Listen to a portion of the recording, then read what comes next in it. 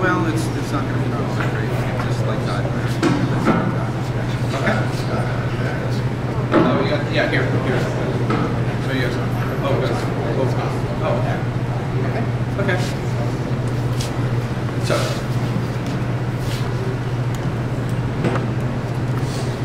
Okay, hi.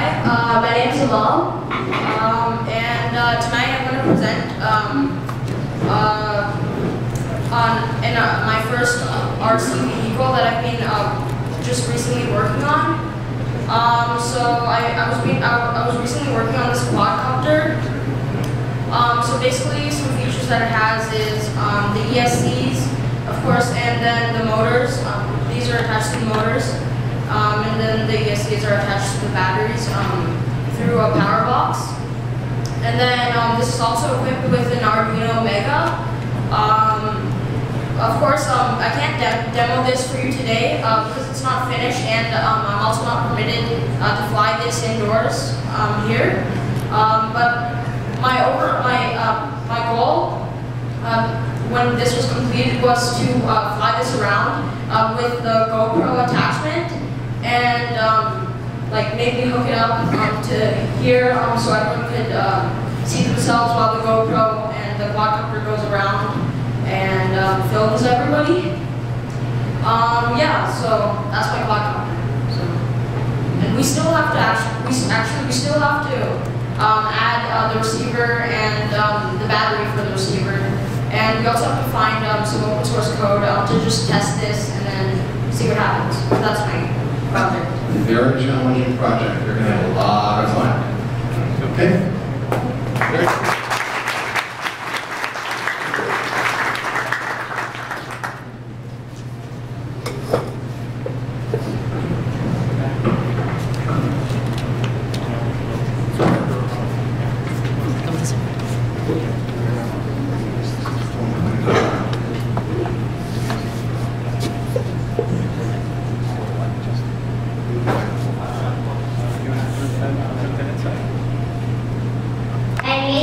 Robot with my mom, and I named it Rex because it was first called Alpha Rex. There are 3 motors at the back,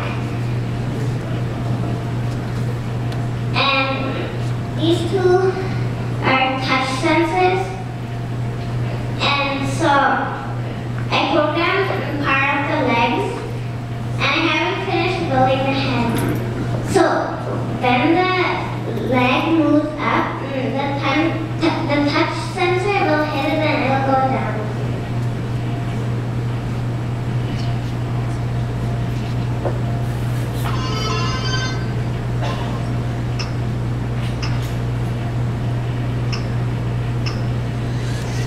And it can't turn.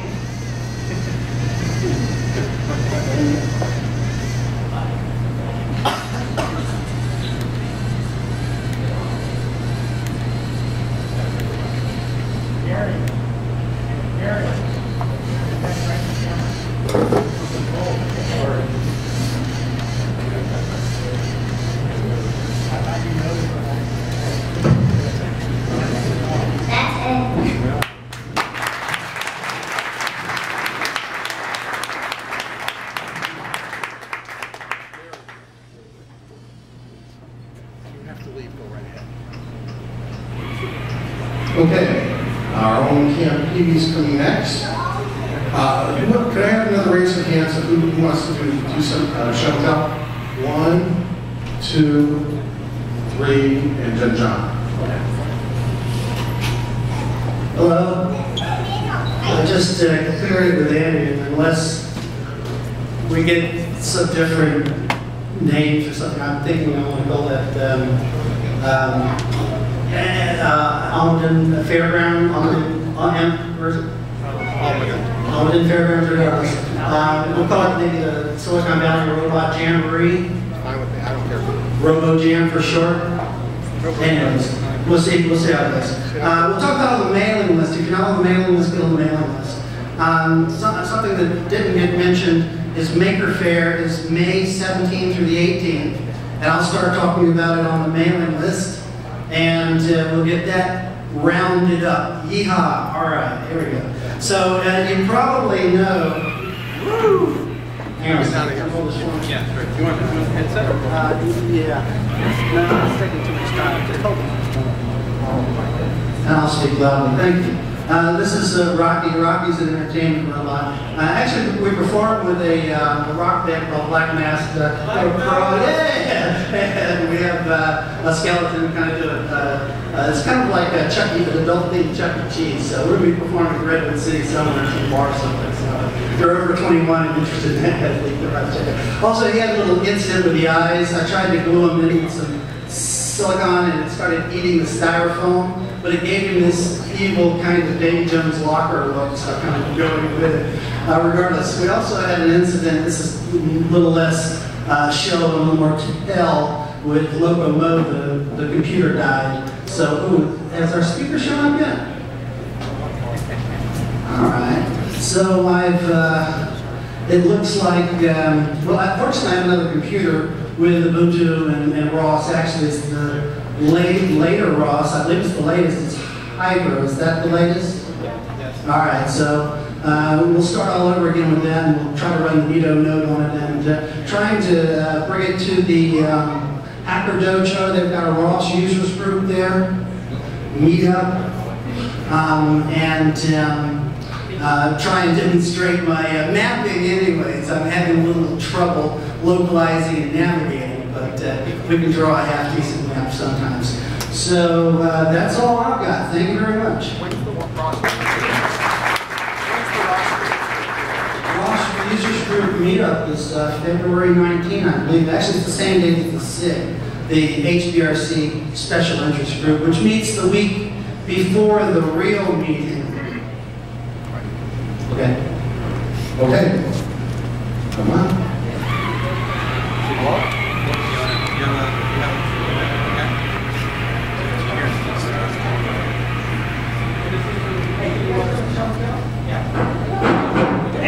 There you go. Yeah. Just, yeah, in your pocket.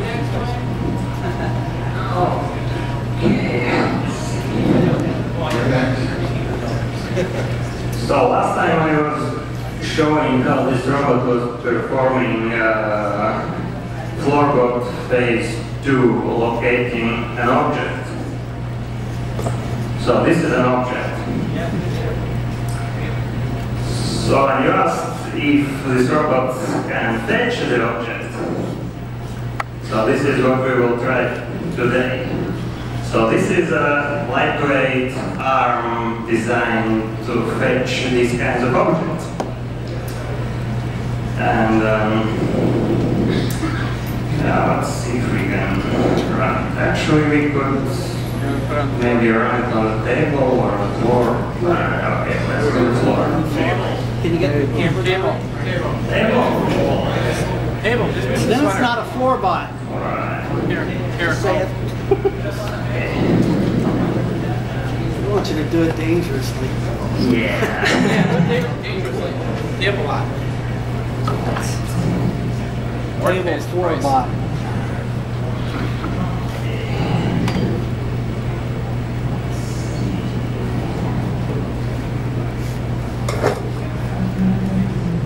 Kurt, what's this robot's name?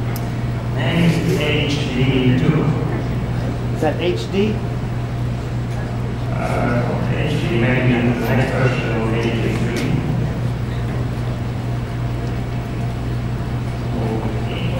Looks like it's going to shoot at this thing. Oh, that's that is no sound.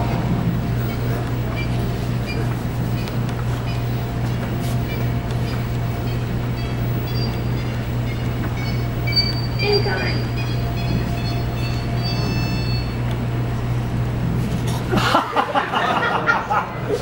Attack. Oh, I see. Oh.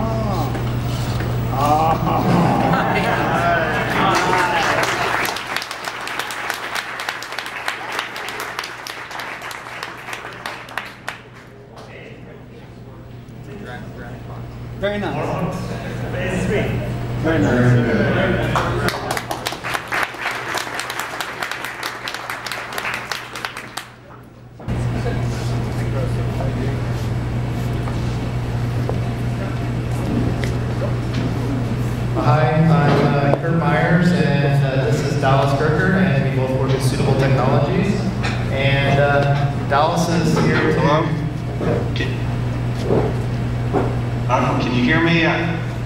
Can't tell my volume. Can you guys hear me in back okay? Yeah. So we're here to talk about Beam Plus. I guess I'm talking about it, huh? Okay, well, this is the Beam Plus. We have the, what was it, about a year ago? We were here with the Beam Pro. There's some kind of lip sync problem. The Wi-Fi, I think, is potentially an issue. Do you want to hang out and call again? I don't know. Anyway, he'll be back in a second. The Wi-Fi signal here is, I think, among the hundreds of people with cell phones and everything in their pocket right now. What's the application? So the application, I'll show the application. We can just do it with a bunch of delay. I don't know what. Come on. We can't tell the lip sync is bad from back here. Yeah, that's okay. It's annoying. The video is going to look odd. Great. Okay, I'll talk about it for a second. So this is Beam Plus. We just debuted this at CES this year. And we're going to, oh, here he is. Okay. Sorry, this thing's a little better now. Yes. Prototype. Yeah. Blame battery. Yeah, we're not shipping until summer, so we got a lot of little bugs to work out. But I don't miss what Kurt was saying there, but this is basically the little brother of the Beam Pro. We took all the features and functionality out of the Beam Pro and stripped out everything we possibly could to make it as cheap as possible, and this is our consumer version. So this is designed for the home. It's priced at basically $2,000, and actually right now, for a limited time, you can sign up and pre-orders for $1,000, or $995 or something like that, I think. So, half price. Yeah. Can you tell us about some of the features that this has in case you aren't familiar? So this still has two cameras. Has a head camera with a wide-angle view, so I can have a good view of my surroundings. It also has a nav camera down below, underneath the head. This allows me to see the floor and the feet and the ground, and kind of watch where I'm going. We have a 4-microphone array up in the head. We still don't have that all completely tuned yet, so we're having some audio issues. Have a speaker. This one's not as loud as the Beam Pro, so if I was on the Beam Pro right now, I would not need the microphone. But for residential home use, we have a speaker on here that's pretty good. Much better than any sort of tablet speaker and microphone system that the tablet might have. We have brushless motors down at the base. These give a very smooth, quiet control, potentially very reliable. Time will only tell. And nice lead-acid battery down in the base for good weight and balance for stability. Sorry, I tried to drive and say that. Oh. It's really stable. The cameras are also high dynamic range cameras that shoot video, so if you've ever done like a high dynamic range photography, this does it in real time at 30 frames per second. And there's some headlights. Also, just so this is the dock. You also get the dock included. It's for the $995 price. So if you've ever built a robot, you know how quickly the price can add up. So, you know, pre-order one and take it apart, I don't care. The more we sell, the better. You know, it's got a computer, a screen, batteries, motors, everything inside, charging station. Yeah, and this we don't consider these robots. They're completely teleoperated. They don't do anything autonomously. As far as for a home, we consider it, and even Beam Pro, it's a device. It's a remote presence device. Usually, to describe it to the average Joe Schmo, they understand that it's a remote presence robot. They kind of visualize that a little bit better, but it's really not a robot per se. Where are you physically? I'm in Indiana. So I work from out of my home every day using actually the Beam Pro. This is a little short for me to interact with everybody on a daily basis, but and it doesn't have all the creature comforts of a Beam Pro. My parents have one at house, and my parents love to interact with the grandchildren. And after this, like after the talk today, we can show how the client works and what it looks like to drive one around if anyone's interested. Very good.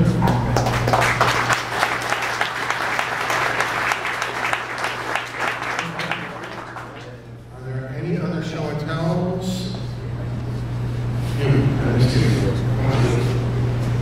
While he's setting up here, we have lost the speakers in back here, so we are working pretty much on the speakers over there. If we lose those speakers, it's going to be bad. I just apologize in advance if that happens.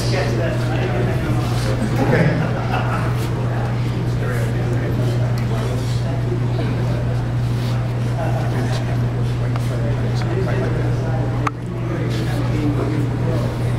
I made this robot using the RV, and it's really simple.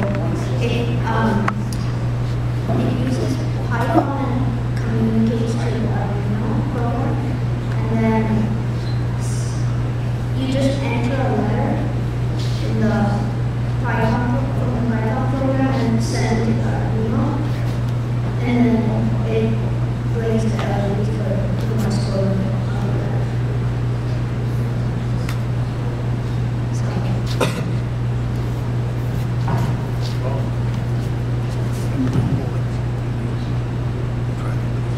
Send Wayne to type out Wayne's name so we can see it. It only does one letter at a time. Sorry, we really have one Wayne at a time.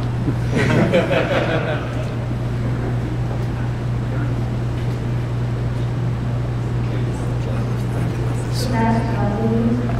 Oh, I screwed up. I just don't like it. That was a mistake. My apologies. Operator error. I broke it.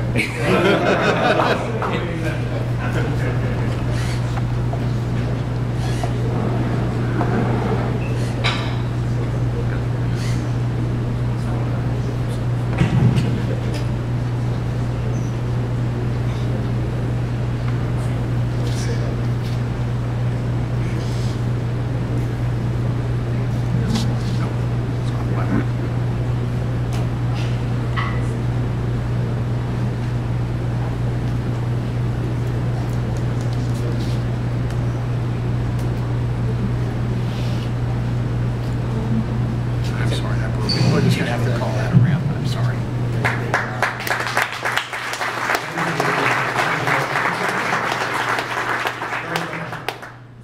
Okay, I think that's it for our show and tell tonight. Thank you all for bringing one more. There's one more. That's right, John. I forgot. Come on up, John. And then John first, and then Ralph. We're going to let him go first. Oh, Ralph's going first. Okay, come on up, Ralph. Something new for change, just to show it off. Okay, so not a full robot, but been working with the 3D printers that Wayne and Osman and a few others got. So, and Wayne also did got the Point Grey camera deal earlier or late last year. So this is a little stereo camera hand tilt mechanism that I 3D printed for the two little Point Grey cameras on it. So hoping to get it on a robot fairly soon, and we're lucky we can do some stereo vision research with it. Has a couple of little servos to do pan and tilt. The cameras are synchronous, so it's good for doing stereo in motion with a mobile item or mobile. It's all USB, so it's just hanging off to a USB hub. I'm hoping I can use a Panda board. Might be powerful enough to deal with it, but if not, I'll throw it in. It's what you can do with a 3D printer. You spend weeks and weeks designing it. Yeah, you're ready for a set. I have a 3D printer and spending a lot of time. This is called Synchro Drive. I can't really demonstrate it at this point in time. We want to look at it. Come on. Okay.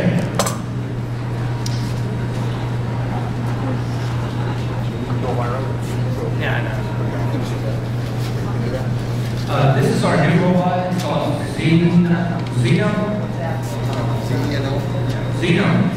Right now, this is basically rolls around. We're going to put 2 arms on the head. We're going to do a little bit of fire. I don't know if the head will move. We're going to hopefully have it talk.